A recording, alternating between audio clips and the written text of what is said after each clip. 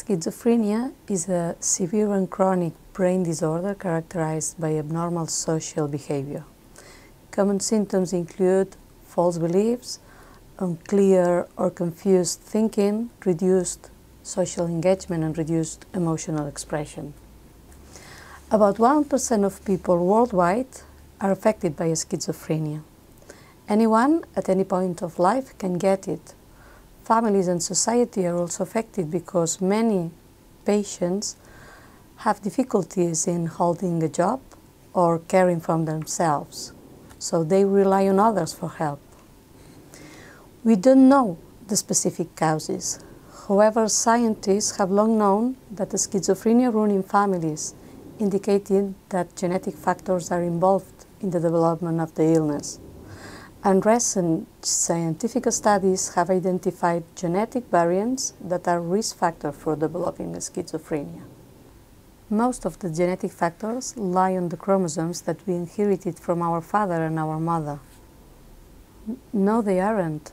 In almost all human cells, the genetic information are located in two compartments, the nucleus and the mitochondria.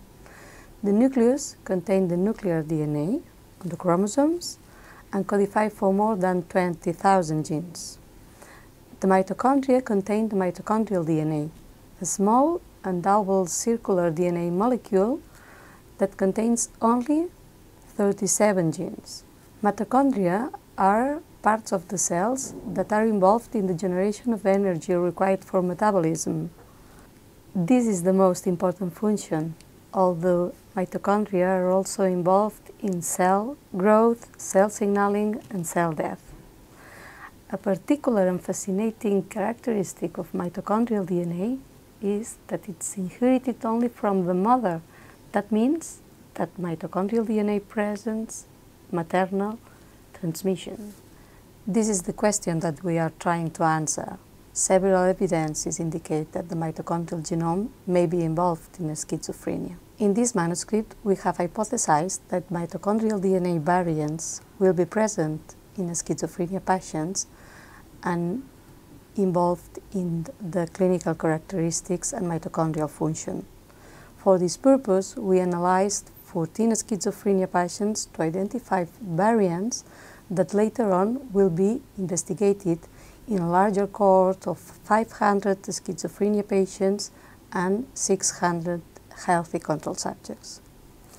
We identified two variants that were more frequently present in the schizophrenia than in the control group, indicating that these variants could be risk factors for schizophrenia. Unfortunately, we were unable to identify any relationship between these variants and the clinical characteristics or mitochondrial function. Therefore, further studies are needed to elucidate the implication of mitochondrial DNA in schizophrenia.